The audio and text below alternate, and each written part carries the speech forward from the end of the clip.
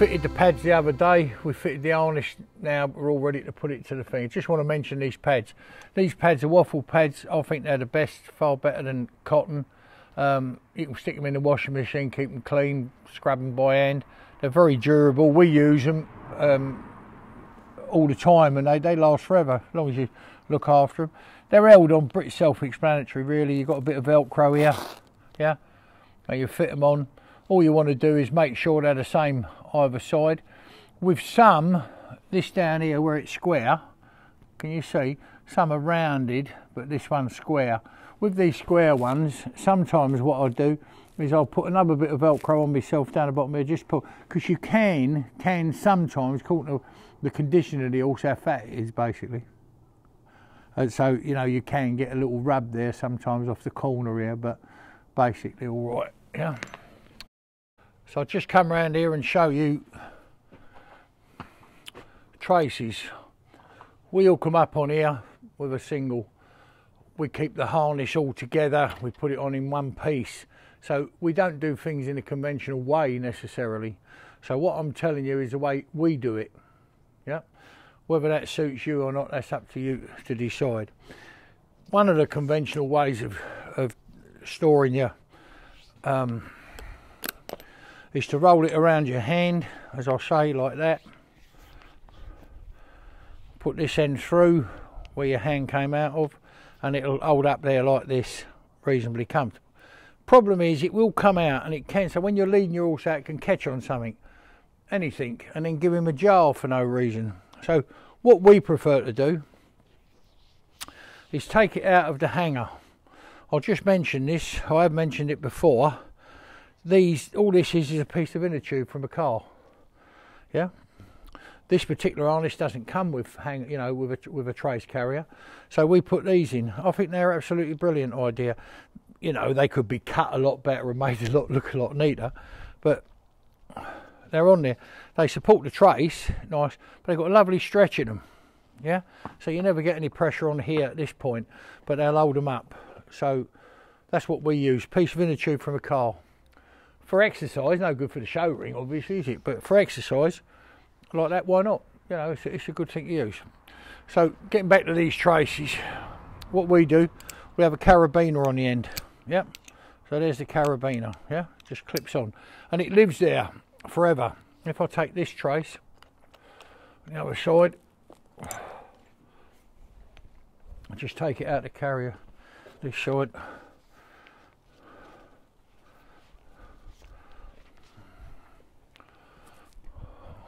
So we could roll that up like we did the other, we could hang it up there.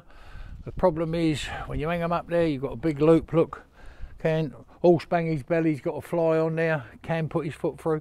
So just to be on the safe side, what we do, we fit a carabiner to the end, as I say, like this. And then we bring it down and just clip it here, yeah? Just on there. Now that's tight to its body, be the same both sides. The chances of it getting caught are reduced drastically. He's not going to step on it and he can't put his foot through it. And very easy to undo when you're putting them to. Put it over and connect it straight to your vehicle. So that's how we do it. I don't say that's right, and it's not the conventional way or the recognised way, but it's what we do here. Okay, so we fit the pads. We spoke about these corners here. So all I do with the corners is just put another bit of Velcro like that. You can buy it off the shelf, buy it anywhere, buy it in Tesco's, I think, or that sort of shop, and just put it around there to keep the corners off. The same here. It very seldom happens, but it doesn't hurt to have a piece of Velcro for a metre. It costs a couple of quid, you know. It's just a good thing to have. Okay, there's a good boy. That's a good lad. So we're going to talk briefly about the vehicle now. This is his vehicle. Vehicles come as standard, as does harness. This harness came from Heartland, and it's different sizes because of the shape and size of the horse. It's different sizes. So we've got some bits that's small cob, you know, some that's pony, and they'll do the same, you know, with the shafts. So for instance, the shafts that came with this weren't any good for this particular pony. Nothing wrong with the shafts, it's lovely, just a little bit narrow. So we asked them, could you send us some pony ones, you know, one size up. So they sent us these. So this is all ready to go now. We've had it on him, it's fine, everything's good. We've got our quick releases that were purchased at the same time when the carriage was purchased. So we're ready to go. So come over, my darling boy. Come over a little bit, just stand over. Oh, stand still now, stand still. That's it, just there, good boy. I'm going to do this myself. Most people would have 2 people to do it. Okay, so I'll bring this over, down. I've got this quick release, this side open and ready to receive the shaft, and I'm just putting it in here, and then I'll come around that side and show you everything. So this is the way we do it. Again,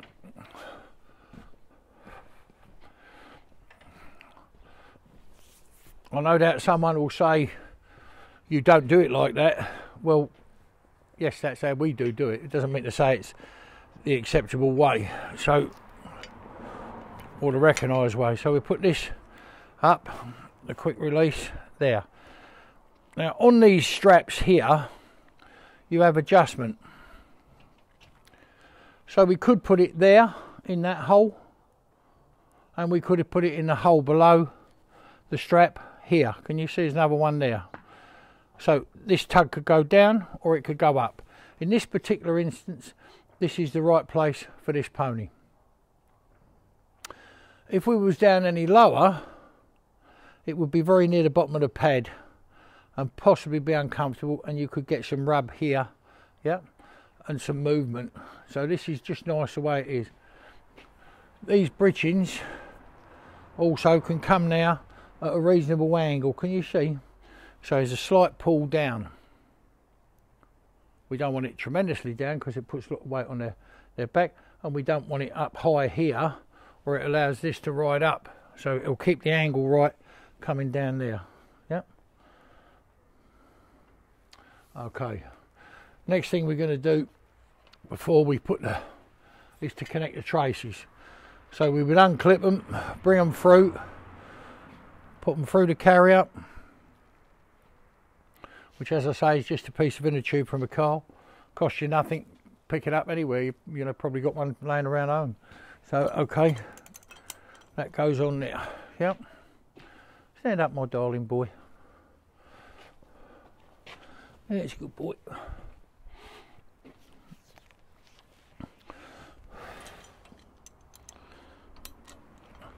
Now, all the time I get people saying to me, how far do you want this back? Well, we could have it closer, definitely, without any question.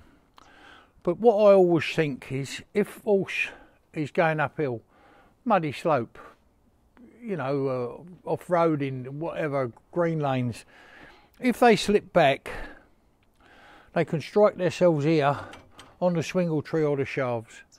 So why not have it a little bit more distance?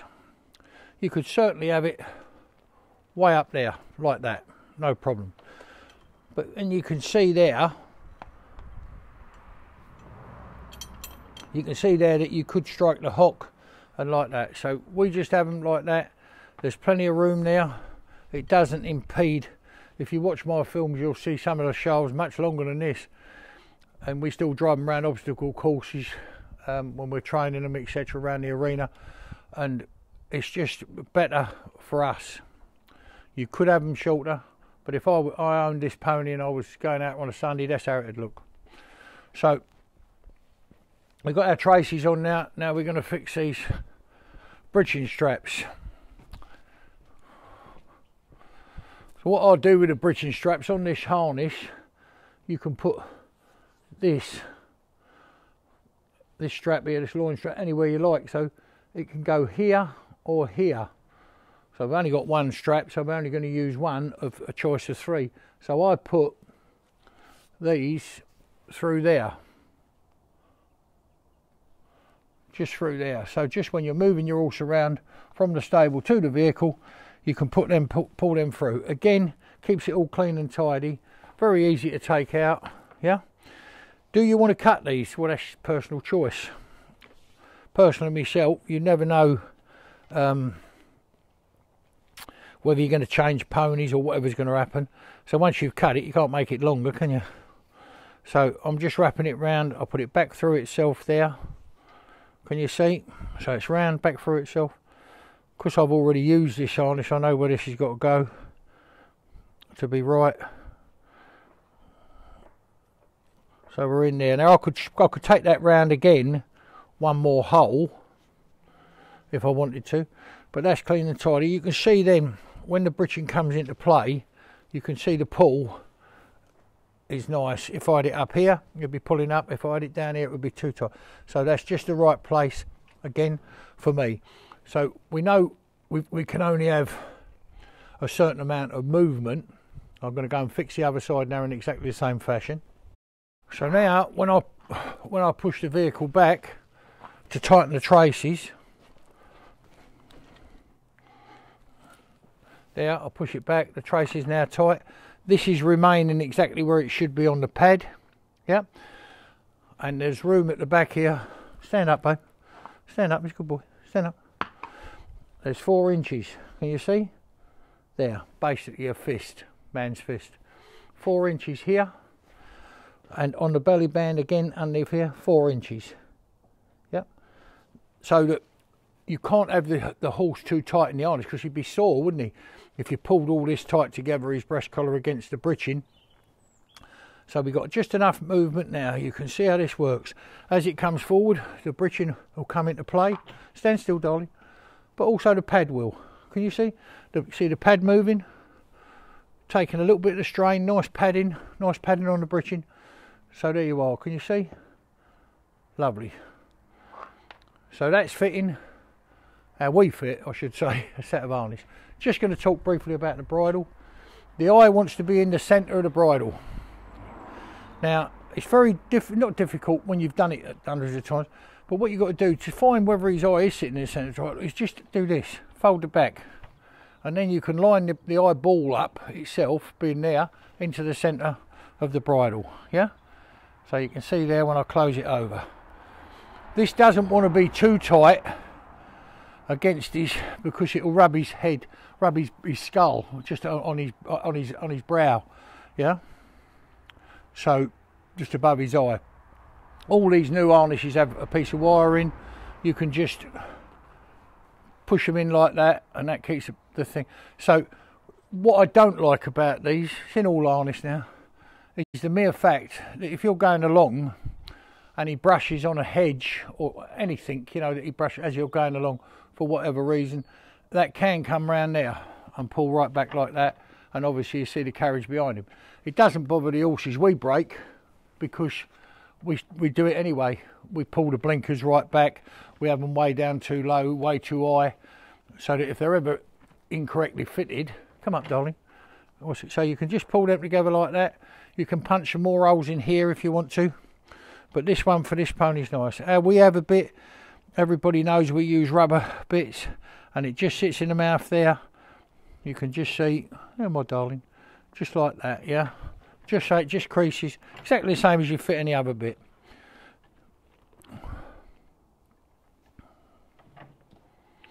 So that's fitting a set of harness. So now we're all ready to go.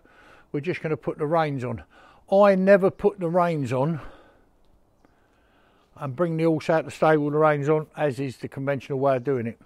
Again, I think if the reins catch on anything, just when you're coming through the door, coming out of your stable, wherever you catch it, the horse gets it straight away on the bit in its mouth, you know, pulled and jerked against these bars, which seems silly. So we have an under halter, we also have our collars.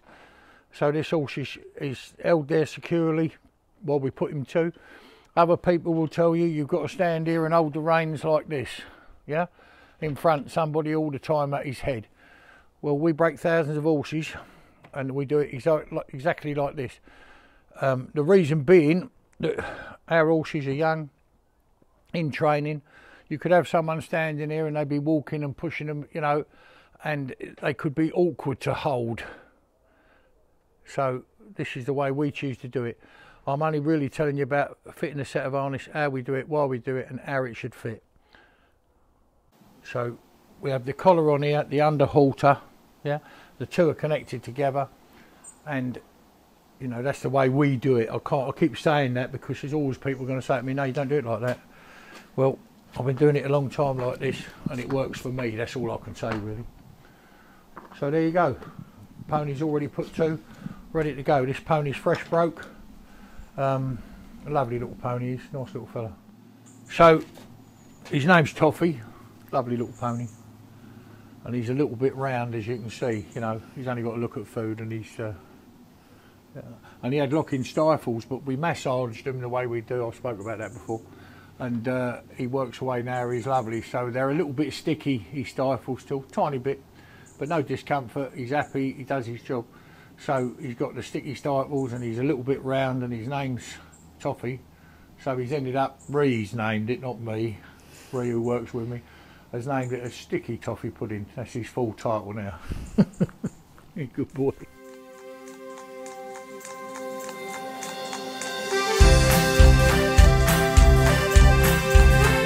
There's a smile on my face every time I hear that sound. The rhythm of the hooves as they touch the ground.